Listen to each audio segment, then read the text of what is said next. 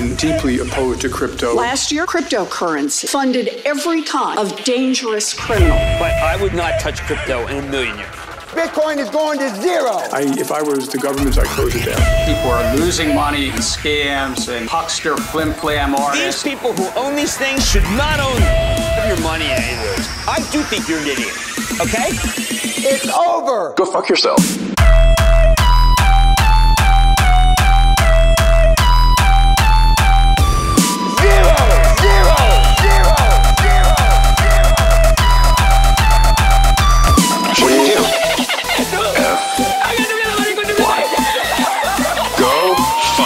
Yourself. Is that clear? I hope it is.